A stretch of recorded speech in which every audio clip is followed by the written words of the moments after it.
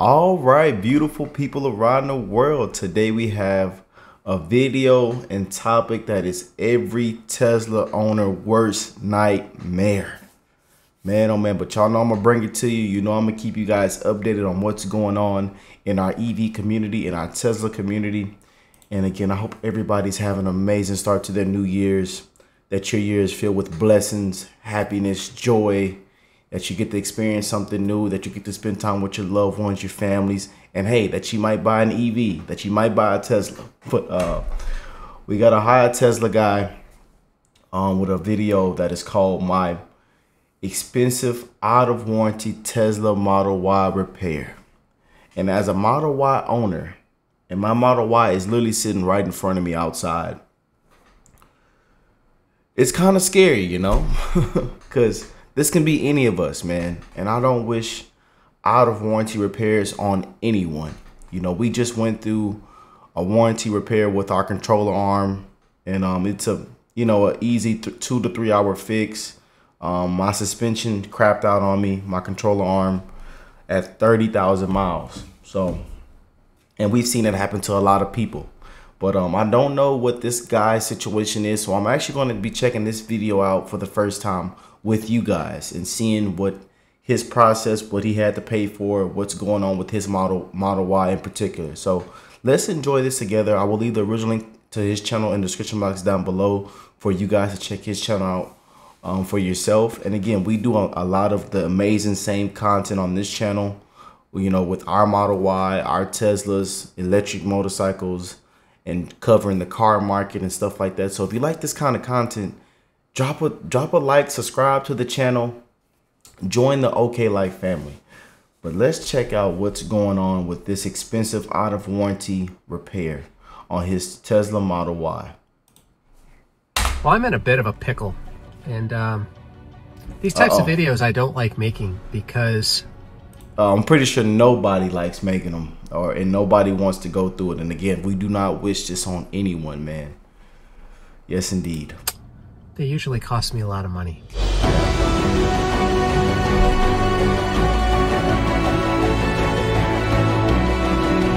I like his seats.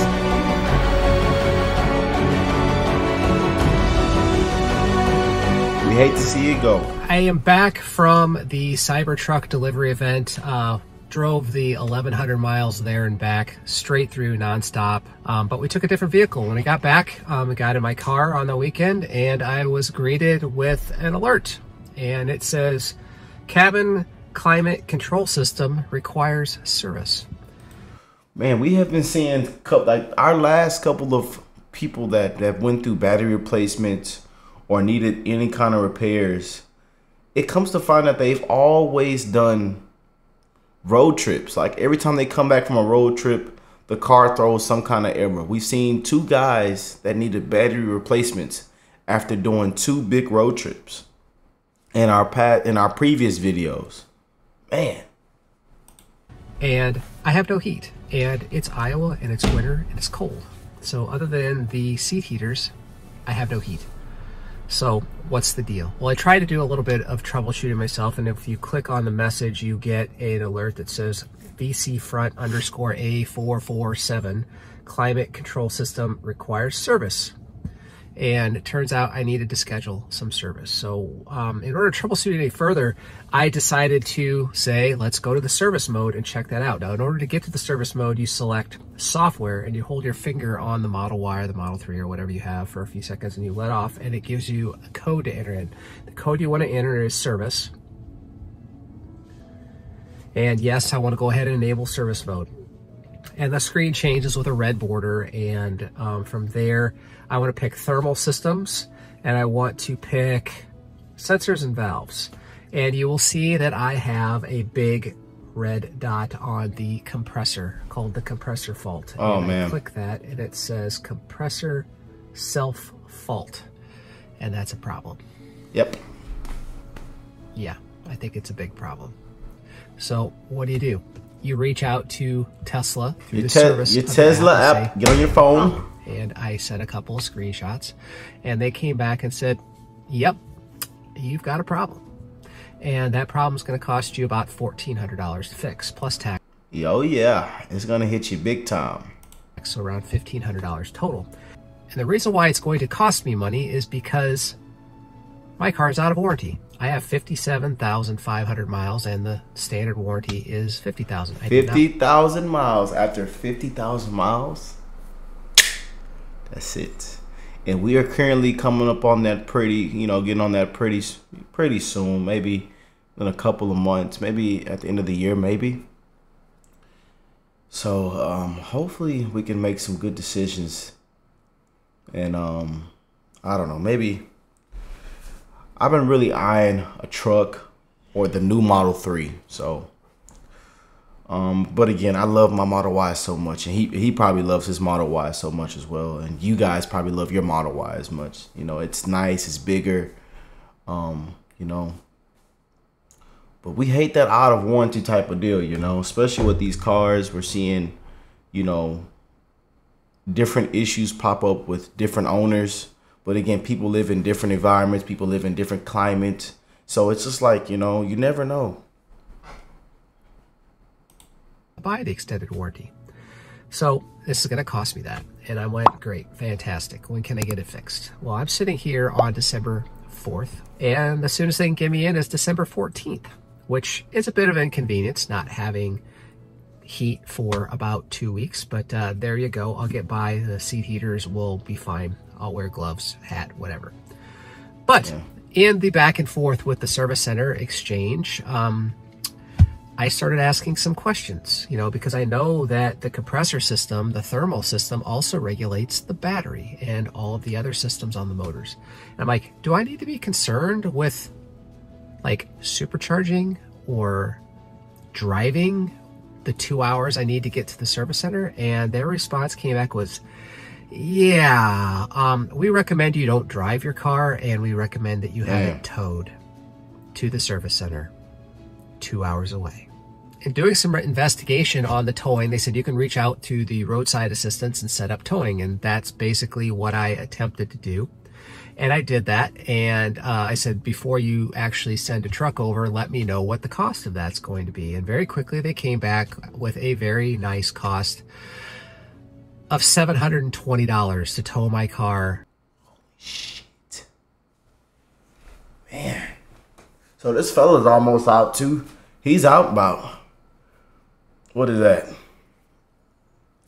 Almost 2,300, 2,300 after tax. We're looking at 2,300 bucks, you guys. Already. Damn. That is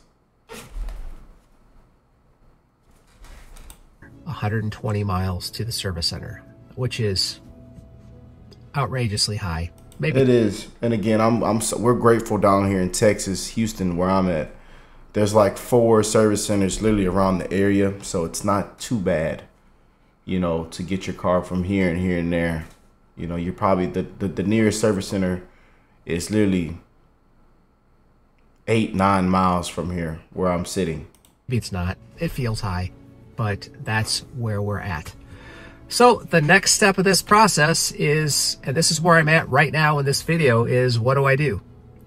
I've had some back and forth saying, you know, what kind of problems am I going to run into if I drive this? And they're saying, well, you could damage your high voltage system. You could damage your battery pack. You could damage your motors. You can damage the drivetrain. Seems pretty bad, which kind of leaves me with the situation that I'm in right now, which is I'm going to have to probably break down and pay the money to have my car towed by flatbed 120 miles to the service center, which is going to end up costing me about $2,200, $2,300 when this is all said and done, assuming they don't find anything else. So that's where I'm at right now. Fortunately, I have 2 Model Ys, and we're going to make that work by just me driving my wife's Model Y, and this is going to sit here until I figure out how to get this car to Des Moines safely. Checking in again, it's been about a week and there hasn't been a lot of activity. I've actually been driving my car because in town I think I'm fine. It's been fine, but it's been cold here in Iowa and I don't have heat. But thankfully the seat heater does its job, and I have a heated garage, so overnight my car doesn't cold soak and get super, super cold. So that's helpful. But today is the day. Today is the day that I am going to attempt to have the car towed 2 hours from Cedar Rapids, Iowa over to the service center in Des Moines. I am using AAA, and so far their communication is terrible.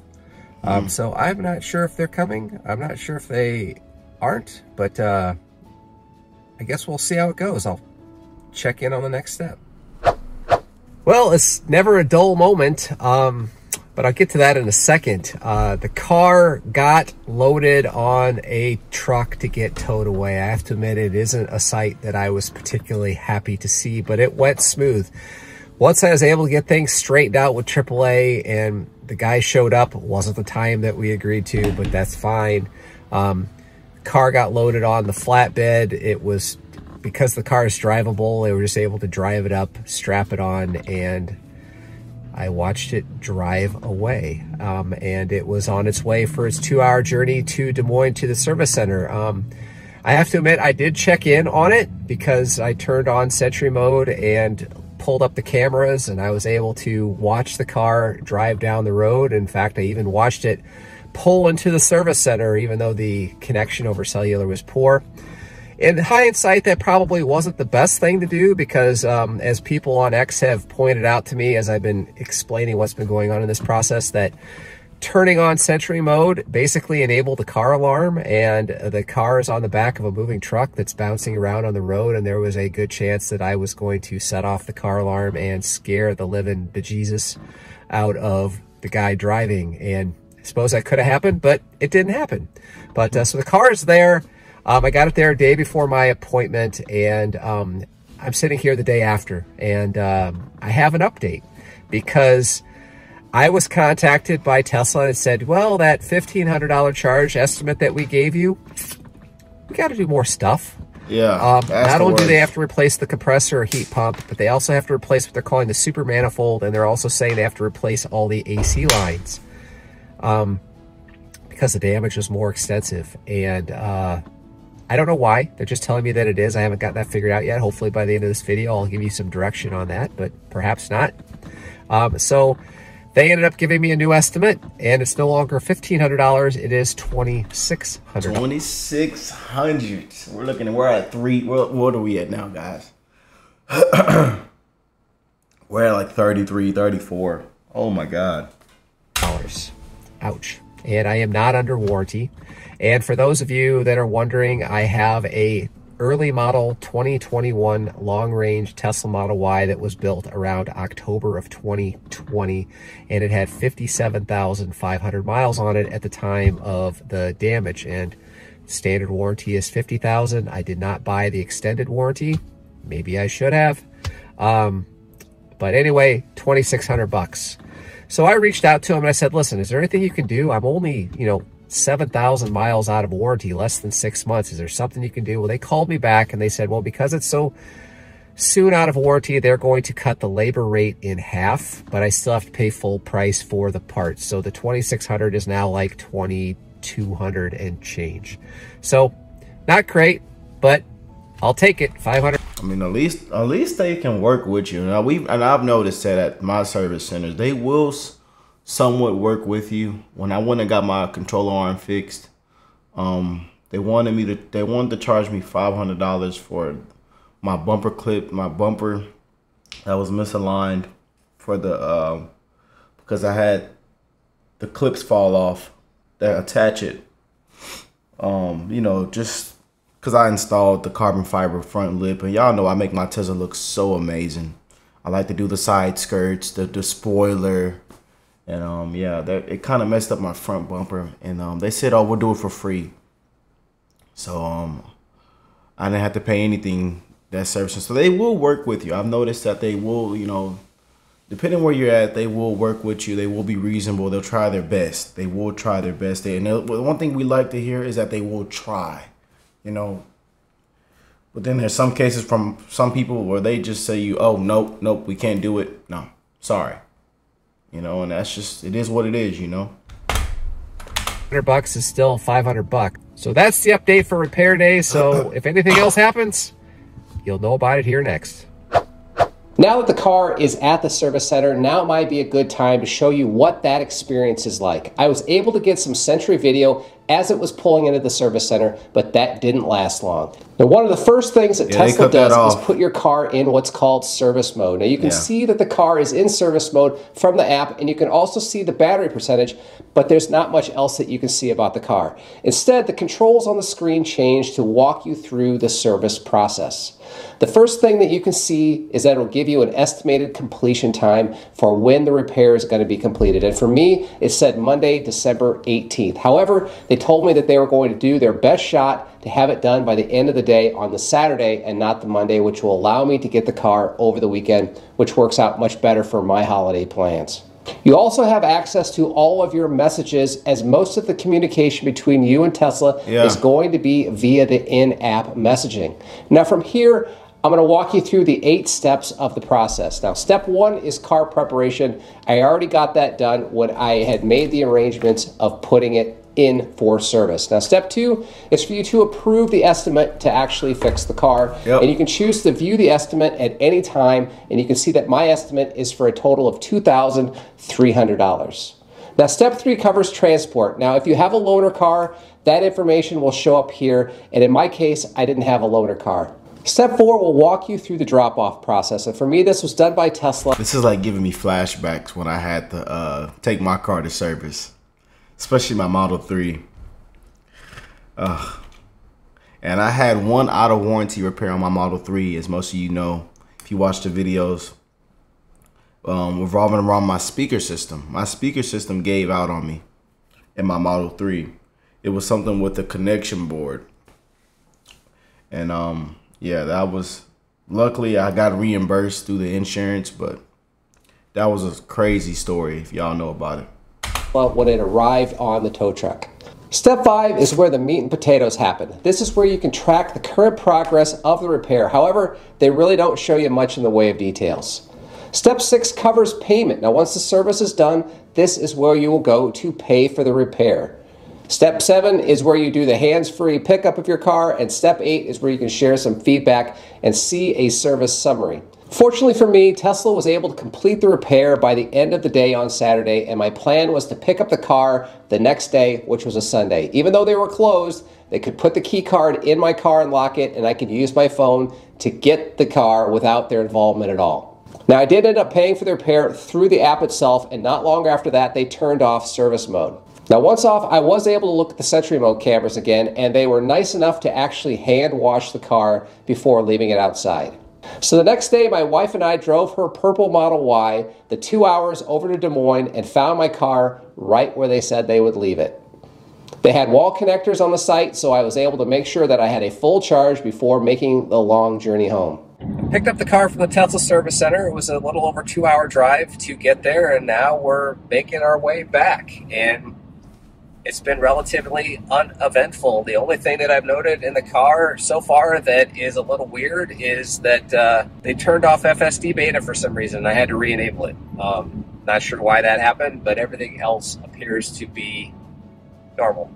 So at the end of the day, Tesla ended up replacing the compressor, the super manifold, and all the AC lines for a grand total of $2,321. And that's with the 50% discount on the labor that I negotiated. The next question that I wanted to have answered is, why did this fail? I know that early Model Ys had a heat pump issue, and that's what I was going to say. There was a heat pump issue, and again, we have a 2020 Model Y, you know, dealing with that.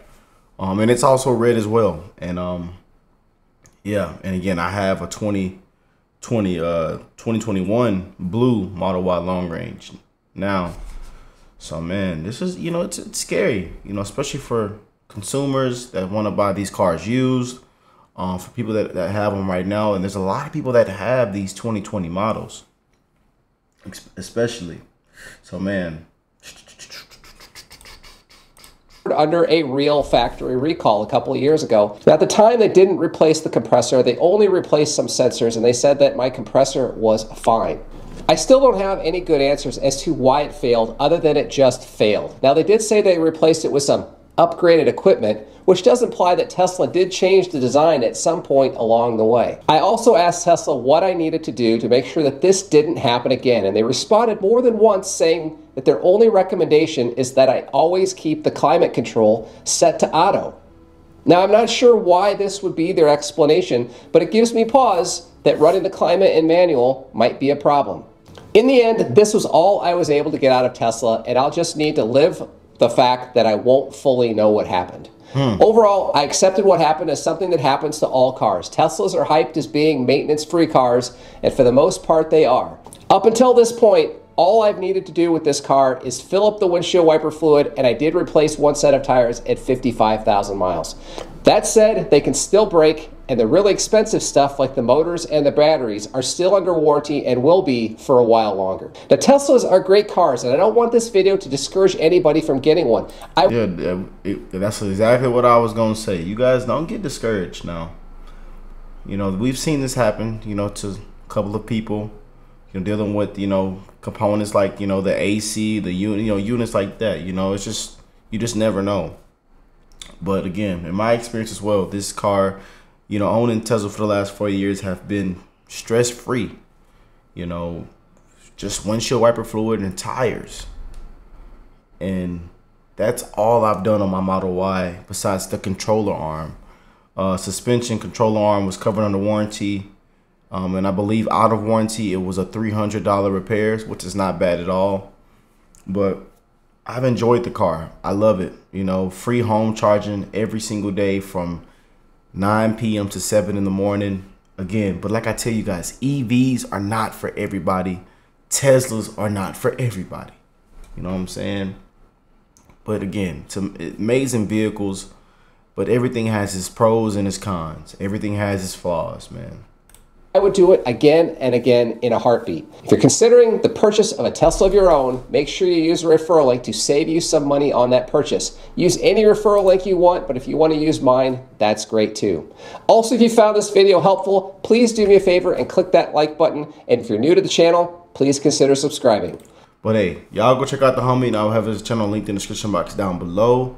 And hey, are you a Tesla owner, EV owner? Comment down below. Have you had any problems with your Tesla out of warranty? Comment down below. Let us know the cost, you know, what you've had to replace.